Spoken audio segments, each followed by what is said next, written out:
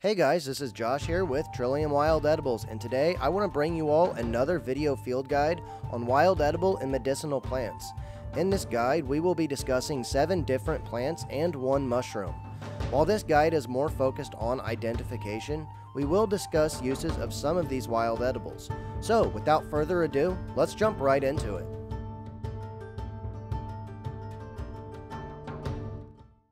One thing we're going to notice right off the bat is these very large globules of flowers that are going to be pink to red. And your field guides are going to say pink to red, but in my experience, they're more of this purplish pink that we are seeing right here.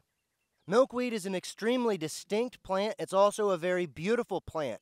This plant can be commonly found growing along the edges of fields like cornfields, hayfields, grassy areas, plains and prairies, and things like that. If we take a step back, we're going to notice these bright pink and red globes or globe shapes of flower clusters that are going to indicate common milkweed. And as we can see here, we're looking in the edge of a field. This is actually the edge of a very small clearing that I have in my yard. Right behind it, we have a swamp with some black willows and some other plants growing along the edge. There's even some wild grapes, things like that. So this isn't always indicative of the type of environment, but generally speaking, you want to look in places where there are fields, where there are clearings, where there's prairie-type environments, and you're going to be finding a lot of milkweed. You don't want to go real deep into the forest because your odds of finding it are going to decrease dramatically. If we look at the growth form of common milkweed, we're going to notice a couple of things. One of the things we're going to notice about the growth form of common milkweed is how its leaves will grow on opposite sides of the stem, just like we can see right here with these 2 leaves. And the further that we go down the plant, we're going to keep noticing this opposite leaf pattern all the way down the stem of common milkweed. The leaves of common milkweed are very long. They're very elliptical in shape, almost an oval sort of shape, but they're so long that they're going to be considered elliptical. The margins or edges of the leaves are going to be smooth. There are no teeth or lobes on these leaves in any way, shape, or form. Now, these leaves have another very unique feature if we look very closely. If we look at the underside of the leaves on common milkweed, we're going to notice this very bright white prominent vein, versus if we look at the top, we're going to notice the vein isn't near as distinct, but it is tinged with this reddish pinkish hue running all the way through the length of the middle of the leaf. These leaves are very thick. Whenever you feel them in the hand, they have this sort of downy bloom all the way across the surface of the leaf, and this helps them to feel kind of like suede, like if you had a piece of suede in between your fingers and you rub it, or a really thick, heavy piece of toilet paper. And these leaves actually do make pretty good toilet paper because they're so large and they're very broad. They cover the hand very well.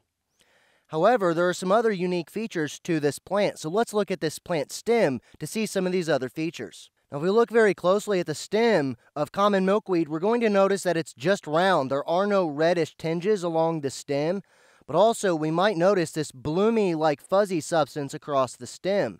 And this is on the leaves as well as the stem of common milkweed. If we look at the flowers of common milkweed from the front, we're going to notice 5 petals in a circular fashion that almost look like they're completely separated, but they're not. They're just all connected on these huge globules that make these circular pods that contain all of the various flowers. And there can be hundreds of flowers on a milkweed plant because all these flowers can come out of the nodes of the leaf stem. And then once we get towards the top of the milkweed plant, we're going to notice even more of these little globules of flowers, and they might become a little bit smaller the further we go up the plant, but the leaves definitely become smaller the further towards the top you get on common milkweed. And this look right here at the very top of this milkweed plant shows just how small these leaves can actually get once we get towards the top. They will retain that very long elliptical shape with the smooth margins, and they'll feel very bloomy or sort of kind of like suede in the hands even at the top. All of the plant will feel this way except for the flower clusters. They will feel basically just like a cluster of flowers within your hands. Now, if we look back off over here, we're going to see some more milkweed plants. These plants are actually about 1.5 feet taller than the one that we're looking at right now. Those guys are probably about 5 feet tall right now, and I'm a good distance away and I'm leaning back, so it doesn't really look the same on camera, but they are about 5 feet tall.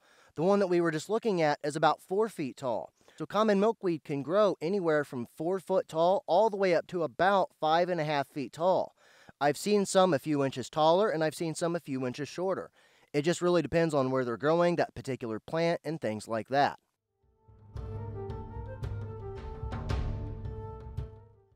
Now this plant is in the Rumex family, which means it's also related to curly dock and our domestic buckwheat. If we look very closely here, what we can see in the nodes of this plant are these seed clusters. This is the very beginning of the seeds of broadleaf dock. Now, broadleaf dock and curly dock both produce seeds like this, and these seeds are technically edible. However, you do have to remove the shell of the seed, which can be an extreme pain, and it's also very time-consuming. But if we look very closely, we can see how many seeds are actually around just this one node. Taking a further look back again, we can see how many of these seed clusters rise up throughout these stalks. And we're going to notice multiple stalks producing seeds and seed clusters at the very top of this plant.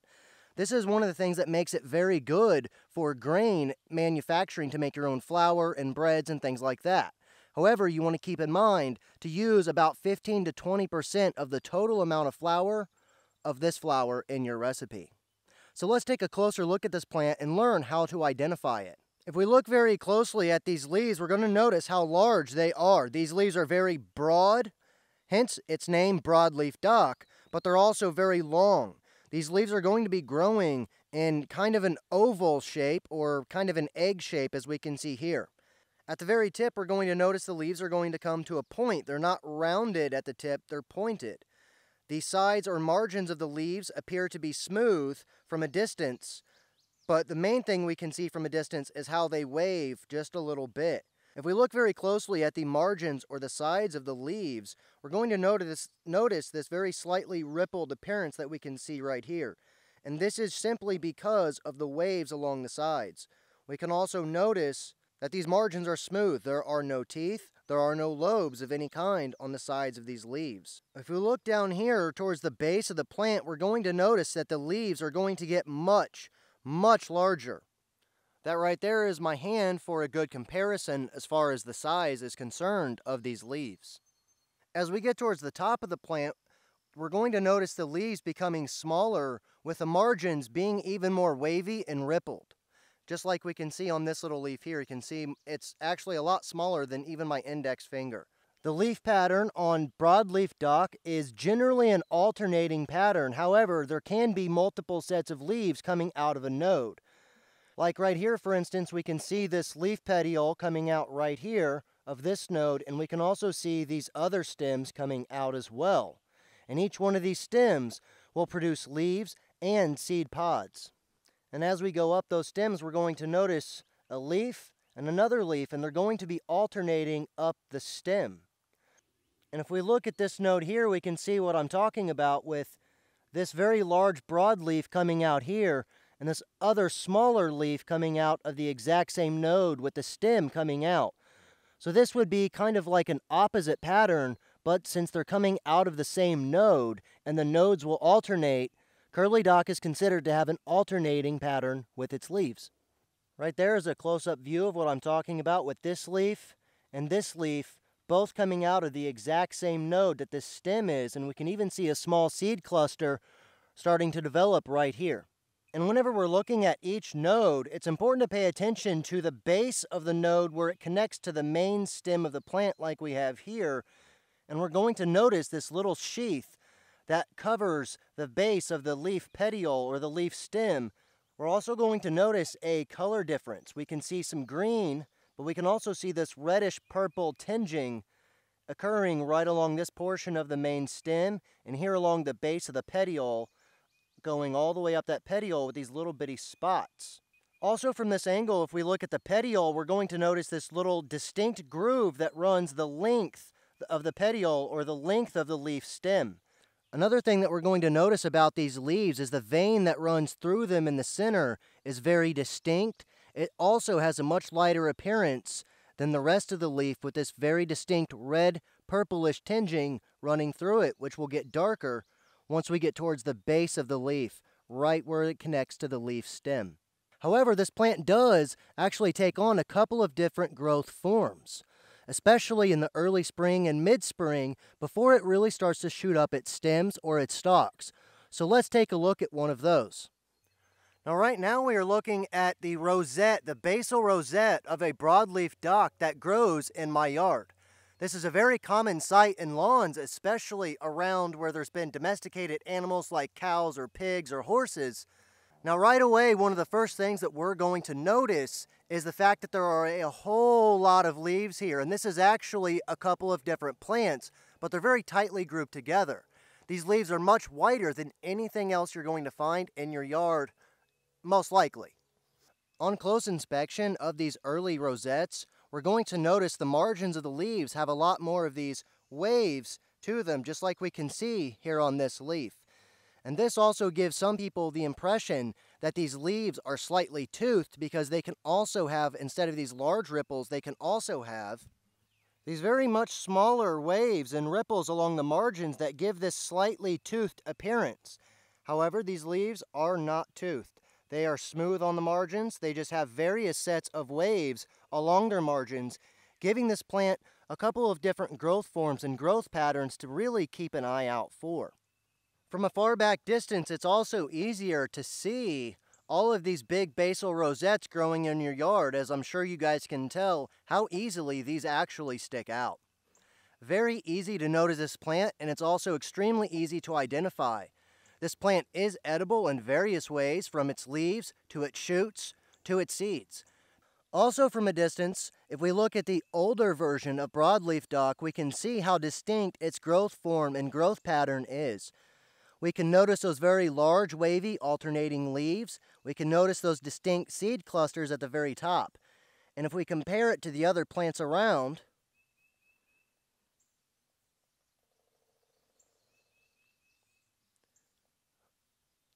we're going to notice how easily this plant sticks out.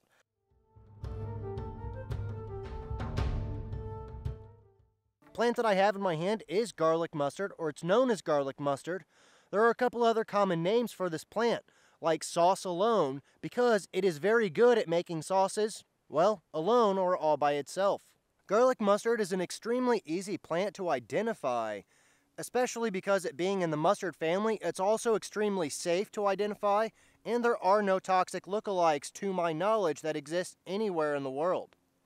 Now, I live in the eastern woodlands, and this plant is considered a noxiously invasive weed, so it's important to learn how to identify it. This plant is in the mustard family, and it has the characteristic flowers of a mustard plant, except for the fact that they're white instead of yellow. If we look really closely at these flowers, we can see that they have 4 petals. Now, this is characteristic of a lot of mustards, because most mustards will have 4 flower petals. However, most mustards will have yellow flowers instead of white. The leaves of garlic mustard can be very large. They can also be highly variable, meaning that there's going to be a lot of variations between the leaf shapes on the entire plant. Right now, we are looking at one of the lower leaves of garlic mustard. We can see that it has rounded like teeth running along the margins or the edge of the leaf on both sides, and it will also come to a somewhat pointed tip. You will also notice this very distinct cleft right here at the back of the plant where my index finger is going across. This gives the plant what appears to be 2 lobes at the back of the leaf. However, it is not lobes, it is just a simple feature of the leaves. If we look at the underside of the leaves, we're going to notice they are a little bit whiter in color versus the top of the leaf is dark green or bright green. Now, remember those variations or those variables that I talked about? Let's look at one of the leaves on the top of the plant. Right here at the top of the plant, we can see the leaf is actually a lot more pointed, and so are the teeth running along the margins. This is one of the variations of leaves you're going to find on garlic mustard, are leaves that are rounded and leaves that are extremely pointed. Right now, we're obviously at the top of the plant. Whoops, sorry, garlic mustard. Right now, we are at the top of the plant, and we can see how pointed the teeth on this leaf are and how pointed the tip of the leaf is right here by my pinky. At the very top of the plant, the leaves are going to become a lot more triangular. just like we can see on this leaf right here. As we get down to the base of the plant, we're going to notice that the leaves become a lot more rounded, and the cleft at the back of the petiole of the leaf stem becomes a lot more prominent. However, there are also two different stages of growth that you're going to find garlic mustard in. One of those is the basal stage, which is not in front of me right now. The stage we have in front of us right now is the stem stage because it has this very long plant stem. The closer we get to the ground on the plant of garlic mustard in its stem stage, we're going to notice some of these earlier basal leaves. At the beginning of this plant's growth, there were a lot more of these rounded-like leaves. You can see how rounded this leaf is, and we can also see how rounded the teeth running along the margins of this leaf are. We can also notice how round this cleft at the back of the petiole is on the leaf. This is a really good way to help identify your garlic mustard based upon some of the three variations of leaves.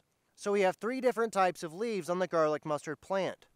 The basal rounded leaves with rounded teeth running along the margins, the slightly triangular leaves with a distinct round cleft at the back of the petiole, and these very sharply pointed triangular shaped leaves at the very top of the plant.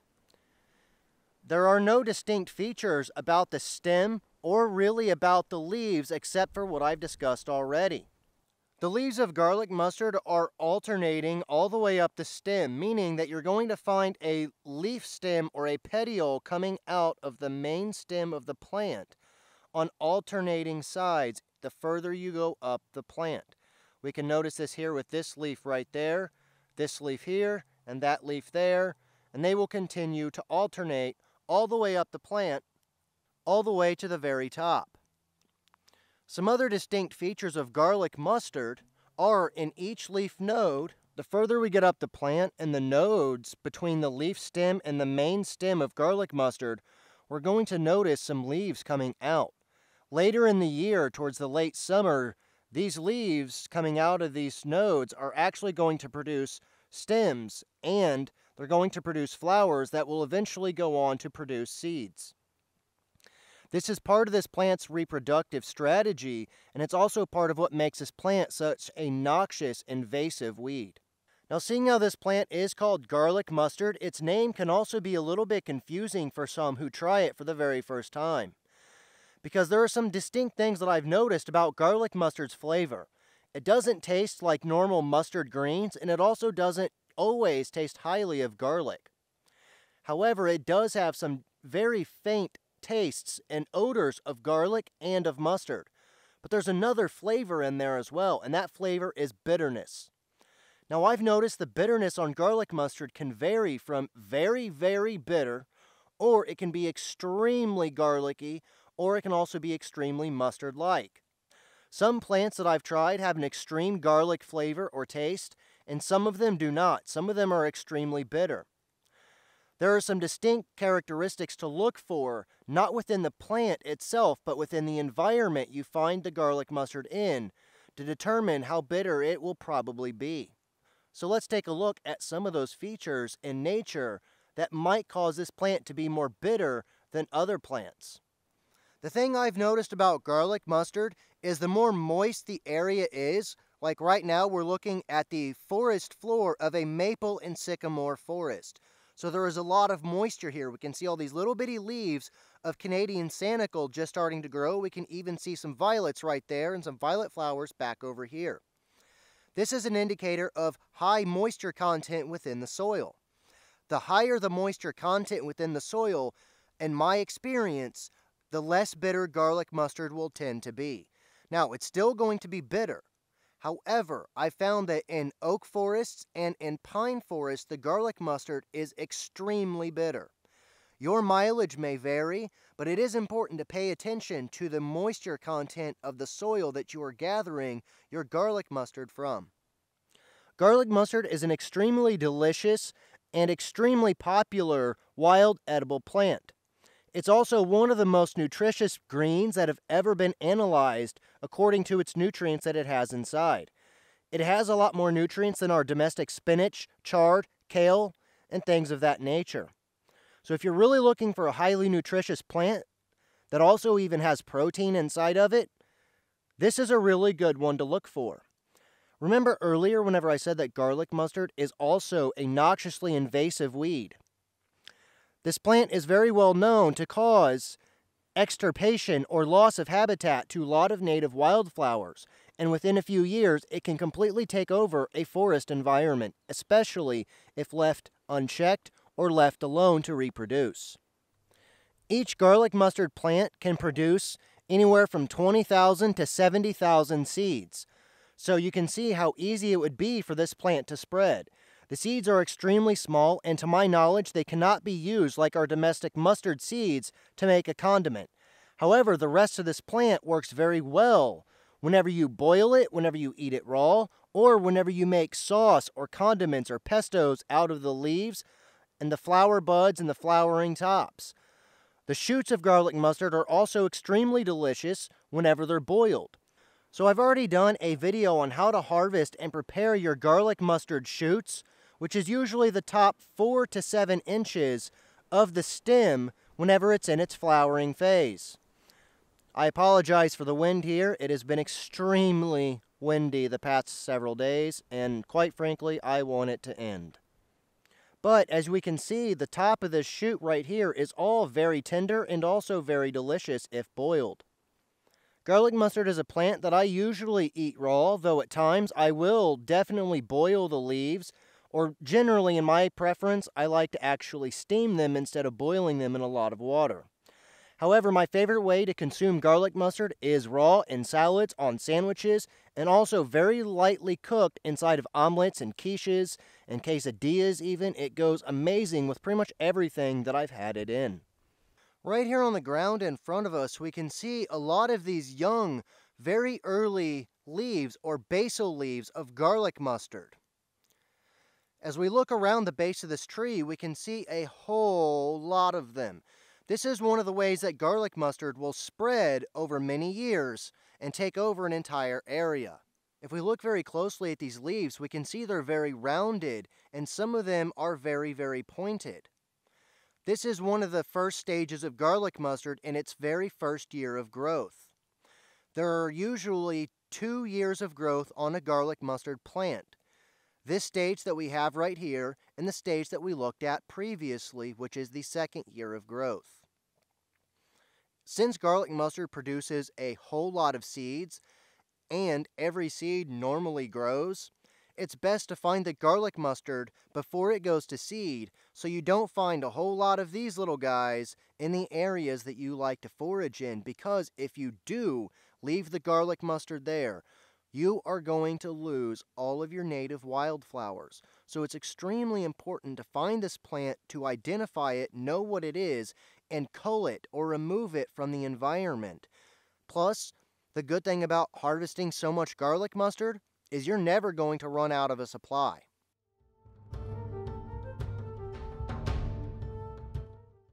Trout lily is an extremely easy plant to identify. As we walk through the woods, especially moist woods in the early spring, one thing we're going to notice is these lanceolate or ovate shaped leaves coming up through the soil. These leaves are going to have a bunch of purple spots, or what's known as mottled spots, growing up along the leaf. This happens because the trout lily is really good at concentrating phosphorus within its leaves, which is what causes those purple or brownish spots. The edges or the margins of the leaf are going to be smooth. There's not going to be any teeth. There's not going to be any lobes.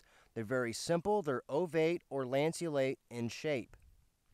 Very easy to identify by the leaves. However, there are various species of trout lily. If we take a closer look at the trout lily leaf, especially at the underside, if we look at the underside of the leaves, we're not going to notice any spots. This is very common on the yellow-flowered variety or Erythronium americanum. However, if we look at the front side, we're going to notice all of these little mottled spots, all these little reddish-brown spots on the top side of the leaf. If we flip it over, we notice no spots on the underside of the leaf. This is how we can tell the difference between the yellow flowered variety and the white flowered variety of trout lily or erythronium. We can notice whenever we look at these leaves that they're very long, they're very elongated, they're also simple. These are a basal plant, meaning that the leaves are on the base of the plant itself. They're not growing up along a stalk of any kind, they are right up on the ground. So as you're walking through the woods in early spring, pay attention because you're going to see a whole lot of these leaves growing up out of the ground. A really good example of that is if we look right here in front of us, we can see these singular basal leaves coming up out of the ground. We also see some of the early leaves of sanicle right on the tip of my finger, and we also see some spring beauties coming up there. We can see a spring beauty flower right there. This is very indicative of the habitat or environment that trout lily and spring beauty and toothwort and sanicle really love to grow. They really, really love moist woodlands. So when you're in a moist woodland environment, make sure you keep your eyes open for these leaves. However, you might be wondering, what do the flowers of these plants look like? Well, let's take a look at the flower of the trout lily. Now, from a distance, we can see these very nodding shape or these bell-shaped flowers. They're also yellow in color because this is Erythronium americanum. There are several other species of trout lily. There are about 15 species across the United States, to my knowledge. However, the one that I most normally find is the yellow-flowered variety. They're all perfectly edible. There is nothing wrong with any one of these species. However, the glacier lily, which is, to my knowledge, a white-flowered variety, also has the largest bulbs, and that's the part you want to use for food. But you can't use it for food if you don't know how to identify it. So let's take a closer look at this plant in front of us and see what it looks like. As we look a little bit closer here, we can actually see that there are two different trout lilies growing right here along the base of this tree. We can note the nodding shape of these flowers, how they're shaped about like that. They're generally drooping, and the reason that these petals aren't fully opened, because what happens in the sun is these petals will open up and they will curl backwards in the sun. However, in the shade, they have a more bell-like shape to them. These flowers are very characteristic of a lot of various lily species, except for the fact that these generally grow in the woods instead of in your garden like a lot of other ornamental varieties of lily. If we look at the leaves of the plant that's flowering, we're going to notice how long they generally are. By the time the plant or trout lily comes to flower, we're going to notice its leaves being about 6 to 7 inches in length and about 1.5 inches in width. This is very indicative of this species, and usually in the early season, like the plants we saw a second ago, they're going to be very, very small. Once the plant starts to flower, it's going to gain leaves that are very, very large. Like I said earlier, this plant really loves moist environments. It really loves moist habitats. One thing that I've noticed is that south-facing hillsides usually have the earliest blooming plants as far as trout lilies and spring beauties, and they also bloom the earliest mushrooms or morels. South-facing hillsides, because they get more sun in the day coming from this direction. Right now we're looking west. This hillside slopes off to the south, so it receives a lot of run and drain off, or a lot of drainage and runoff coming through down this direction after it rains. This provides a lot of moisture for the trout lilies to bloom a lot earlier than the ones that might be further up the hill that direction. This trout lily in front of us is a prime example of that because the water is coming down this hill towards the south. The sun is coming in generally from the south this direction, and all this water and moisture is collecting right here on the base of this tree, allowing these trout lilies to flower a lot earlier than the other trout lilies within the area. So this is an extremely easy plant to identify, especially if you get out early in the spring, because if you want to get out early in the spring, you want to find the places that you're going to see all of these moisture-loving plants. Main reason because those are the ones that are edible the earliest time of the year. However, if we look off to the left side of us, further towards the south, we're going to notice all of these little bitty shoots coming up. These are the shoots of Solomon seal. This is one of the many species of Solomon seal, and this is a habitat plant that is common as a companion with trout lilies, toothworts, spring beauties, Solomon seals, jack-in-the-pulpits, and other moisture-loving species of wild edibles that you can find in the spring. The shoots of this plant are edible, as are the roots. However, I have not tried the shoots at all in my experience, so I do not know how those taste. But it is another plant to keep in mind, and it is a companion plant to the trout lily that we can see right here in front of us.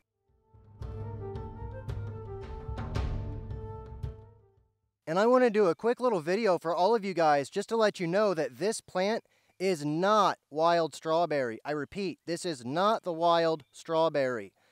This is actually what's known as snakeberry, or as I like to call it, baneberry. I call it baneberry because it is the bane of a lawn because it spreads so rapidly. It'll actually spread by creeping rootstocks, and it'll slowly colonize an entire area.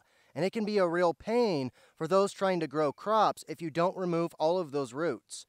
However, it is edible. It's completely safe to eat. It just doesn't really have any flavor. It tastes basically just like water. Very flavorless, very little sugar or sweetness to it at all, and definitely not that distinct strawberry flavor that you would expect from a wild strawberry.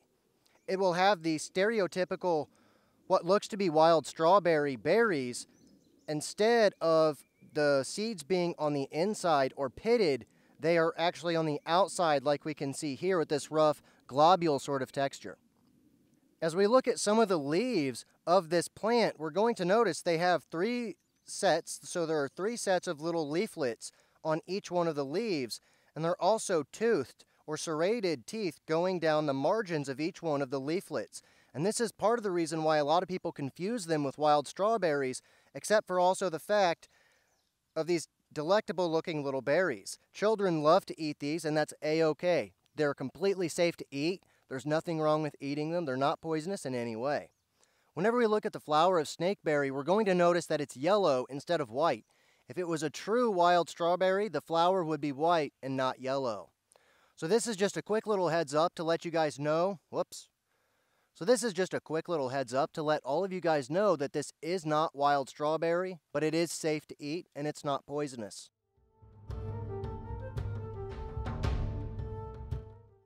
This plant has an extremely distinct flower, as you can notice here. It's in the shape of an umbel with white flowers. Now you might be asking yourself, what exactly is an umbel? An umbel is like an upside down umbrella. Right here gives you guys a really good idea of what it looks like whenever you turn it at a silhouette angle. You can see that it is somewhat like an upside down umbrella, which is why it's called an umbel of flowers. The plant that we're looking at today is extremely large and has about 5 or 6 different flower heads on it. Now the flowers of Queen Anne's lace or wild carrot are rather unique not only in their shape, but in the fact that they usually will have a purple floret in the center. Now whenever we look very closely at this cluster of white flowers, you might notice that there are 5 petals. I apologize for this being out of focus a little bit. This is just very, very hard to show this in detail. But right here on this flower, you guys may be able to notice the 1, 2, 3 petals, and then the 2 very small ones right there at the bottom. I apologize for the shakiness here. This is just really hard because of these things' size. There you can see my index finger, so it gives you an idea of how small these flowers of each one of these individual flowers can actually be. Here's another really good view of what an umbel of flowers would look like, and you can see all of these different branches that each has a cluster of white flowers. Now another thing that you might notice is the flower bracts underneath the flower, just like you can see. These are very unique in shape and they're very sharply divided. These flower bracts will go all the way around at the base or the node where the flower joins the very top of the stem. And you will notice this on every flower cluster. And then if we look here from this angle, you guys can see more of those bracts right back in here. Now another interesting thing to note, remember how I said sometimes you'll see a purple flower or floret in the center? You won't always find that. Note that there isn't one on this umbel right here in my hand. And there also isn't a purple flower in the center of this huge white umbel either. And these are all on the exact same plant. But if we look on this one, we can see that purple floret right there in the center. It looks like a black speck, but that is the purple flower that is distinctive of Queen Anne's lace. Okay, so now that we've taken a look at the flowers of Queen Anne's lace, or Daucus carota, let's go ahead and take a look at its very unique leaves. Now, seeing how this plant is a carrot, it is a wild carrot, its leaves look just like domestic carrot leaves. And that's one of the really nice things about this plant, is that it's kind of hard to mistake for something else. Now, it does have a toxic look-alike, and that is poison hemlock. Now, last year I actually did a video on a comparison between Queen Anne's lace, yarrow, and poison hemlock. So if you're interested, I'll put a link in the description down below, so that way you guys can check that out. Now, the leaves of Queen Anne's lace, or wild carrot, are in a pinnate compound shape, meaning that they're very sharply divided, and sometimes it's going to look like multiple leaves when it's actually one whole leaf, because the leaf is divided into these compound structures. Now, you may notice on this leaf here in front of us how these individual leaflets are very spaced out, whereas on some other leaves, like on this leaf right here, you can see that the leaflets are a lot more close together. So there is going to be some variation within these leaves. Now, another thing that we might notice if we look really close is that each one of these at the tip right here comes to a very sharp point, and there are actually small teeth on the ends of these pinnate compound leaflets. Now, if we look at the leaf stem that holds the leaves, we are going to notice these little hairs running down its length. Another thing that you're going to notice on the leaves of Queen Anne's lace, or Daucus carota, is on the very top of the leaf stem, you're going to see this very distinct groove running all the way down. Okay, so now that we've taken a look at the leaves and the flowers, let's take a quick look at the stem of Queen Anne's lace. Now, just like you can see here, the stem is round. There's really no discerning features except for the hairs that you can see right here running all up and down the length of the stem. And every stem on this plant will have these hairs, the leaf stems and the main stems. So that's something important to keep in mind, because poison hemlock does not have these hairs or these fuzz. They feel like bristles. They feel like bristles on like a really small brush. They're kind of stiff, but they're also kind of soft at the same time. They don't prick, they don't make any stings or itching sensations, at least not within me. It's a very easy plant to identify. It also smells like carrot. Most of the entire plant has a faint but very pleasant carrot smell with kind of a sweetness to it. It's really, really nice whenever you smell this plant. It's one of the things that can help you to identify it as Queen Anne's lace. However, that's not something you'd want to try if you think that you might have a hemlock instead of a Queen Anne's lace. Now, you guys might be wondering, where all does Queen Anne's lace grow and how tall does it grow? This plant can grow up to about 6.5, even 7 feet tall in some rare cases. Usually, though, you're going to find it about this tall, which this is about 5.5 feet tall right now. Queen Anne's lace is a field-loving plant, so it usually grows on the edges of clearings, like you can see here on the edge of this woodlot on my property. You can also find it in very large fields. You can find it on the edges of corn and bean fields. You can even find it growing in your lawn. I have quite a bit of it trying to grow in my lawn, for a good example. Now, back over there, those white flowers, those huge white bouquet or umbels of flower clusters, is some more Queen Anne's lace.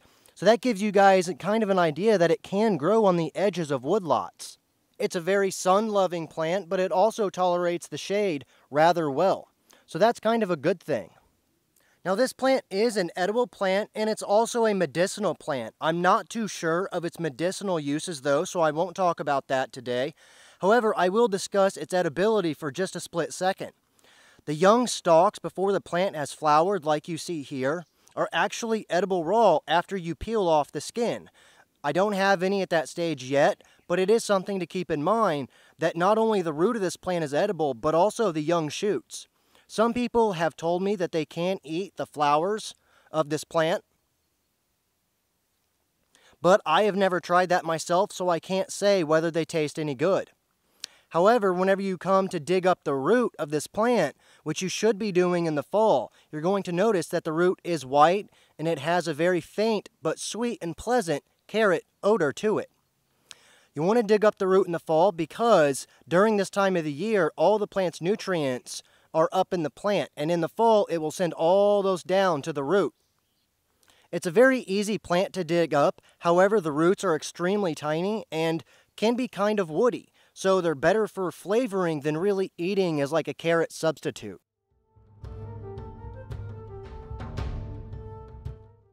Now right here in front of us, this very small, delicate plant that you see is wood sorrel. This is known as yellow wood sorrel, and there are several various species of wood sorrel that exist within the United States.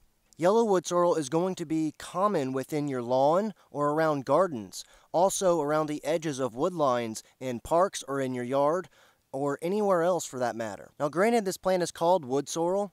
It's not actually related to sheep sorrel. So that's something to keep in mind, that these are two completely different plants and they shouldn't be confused. Another thing that some people might confuse these with is clovers. They might think they're a species of clover because of the way that they look. However, these are nowhere near related to clovers. This is actually an oxalis species, and it's named oxalis because of the oxalic acid that this plant has. Now, there are a couple good things and bad things about oxalic acid. Another thing to keep in mind with oxalic acid is it can inhibit the absorption of calcium by the body. However, that's not a concern for most people. Now, yellow wood sorrel is generally a very small plant. This is an extremely small specimen here, but it has a great flower that I can show you guys. Wood sorrel will grow anywhere from 1 to 2 inches, all the way up to 6 to 12 inches that I've seen in some cases. It can get quite large, and you can get a lot of leaves from one plant. Okay, now let's take a closer look at some of the leaves of wood sorrel. As you can see, there are 3 leaflets per leaf. Each one of them has a very distinct cleft or a heart-like shape, just like you can see here on all of these leaves. Yellow wood sorrel will usually grow from a single stalk, and its branches will usually alternate up the stem until you get closer towards the top, where you're generally going to notice a very large cluster just like this here. Another interesting thing to note on this wood sorrel, for example, is what's left of the yellow flower as it's closing up, and then this pod or the fruit which contains the seeds of wood sorrel. These pods will come after the flowers and will come from the axils from where the flowers were. Now, there isn't anything that's terribly distinct about these leaves except for their heart shape and their unique cleft and the fact that they slightly resemble clover. Now, right here is a really good side-by-side comparison of a white clover leaf versus a wood sorrel leaf. Here in my left hand is the white clover leaf, and here in the right hand is the yellow wood sorrel that we are discussing today. Another unique difference between white clover and yellow wood sorrel is not only their flower colors, whereas white clover has a white flower, yellow wood sorrel obviously has a yellow flower. But white clover grows in very low colonies on the ground and it forms like mats, whereas yellow wood sorrel grows in singular plants. They don't grow in mat form. They grow up and form these small stalks, just like this plant here. Now you can see just after a few minutes of me picking this plant for demonstration, you can see its leaves are already wilting and starting to fold. This is another thing about wood sorrel. As soon as you pick it, within about 5 to 10 minutes, its leaves are going to start closing up on you. That's nothing to be afraid of. That's nothing to be concerned about. It's perfectly natural. It's just how this plant works. Okay, so now that we've taken a little bit of a look at the main plant of wood sorrel, let's go back and discuss the plant's flowers. Now, if you look really closely at the flowers of yellow wood sorrel, we're going to notice 5 petals. And violet wood sorrel has the same feature. It has 5 petals as well. However, its flowers are purple or violet. If we look really closely here at the node where this flower started, you can actually see 2 of these small pods starting to form right here. The shape of the flower is kind of like a trumpet or a horn shape if you look at it in a silhouette, just like this. To my knowledge, yellow wood sorrel doesn't have any toxic lookalikes, so that is a good thing. However, it might be different if you live in a country besides the United States. I know here in the eastern woodlands of the United States, we don't have any toxic lookalikes to this plant. So this is a very, very easy and safe plant to teach your children about, and it's also safe to teach anybody who's new to the subject. Now, some of you guys may be wondering what exactly you can do with this plant as far as food.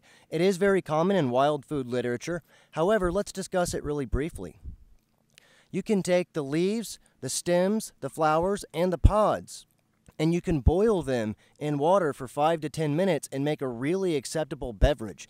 It's really good. This plant has a citrusy sort of lemony flavor with a little tartness to it. It's absolutely delicious. You can eat these leaves raw in salads or burgers or wraps or sandwiches. You can cook them up and you can add them to soups and stews for a kind of a lemony flavor that you want, maybe like a chicken soup, or add them to some wood nettle soup would be extremely delicious.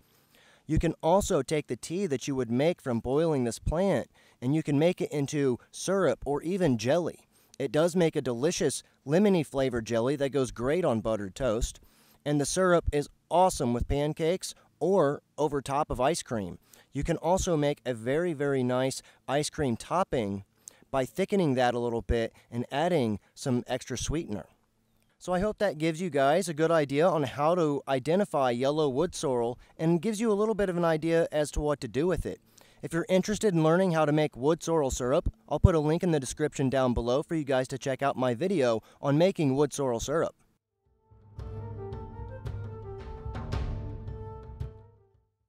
It's called sulfur shelf because it grows in a very shelf-like pattern, just like we can see here. It's also called sulfur shelf because of a yellow stain or a yellow coloration that it will have on the underside of the mushroom. This is a polypore species of mushrooms, and another interesting thing to note is there are some poisonous lookalikes, like the jack-o'-lantern is a really good example. However, the jack-o'-lantern is not a polypore mushroom. You may be asking yourself, what does polypore actually mean? Well, let's take a look at the underside of this mushroom and we'll find out. If we look very closely at the underside of this mushroom, we're going to notice that it's yellow in color, which, like I said earlier, this is where it gets its name, sulfur shelf. The shelf-like pattern and the sulfur-like color of the underside of the mushroom. It is a polypore species, which means it has pores instead of gills. These pores are extremely closed right now. They're very tightly closed right now, which means that this mushroom is really fresh and it hasn't spored out. What that means as far as edibility is that this mushroom is in prime condition for eating. This is an awesome find, and this is a whole lot of chicken of the woods mushroom. If you look at the underside, you might notice what looks like little bitty pores or holes on the underside. That is what makes it a polypore mushroom. So this makes it very easy to differentiate between a chicken of the woods mushroom and a jack-o'-lantern mushroom, or a big laughing gem. There are a couple different species of sulfur shelf. Some of the ones that you might find earlier in the summer, like from June to July, are going to have a white underside instead of a yellow underside like this one in front of us. It's almost the very tail end of August, and this is a really good time of year to find the sulfur shelf mushroom, especially depending on the temperatures. It usually loves temperatures that get down to about 65 degrees in the middle of night, and all the way up to about 70 or 80 in the middle of the day. This mushroom will generally grow on hardwoods. I always find it on rotten oak logs or fallen oak logs, and I'm right past the edge of the oak forest on my property.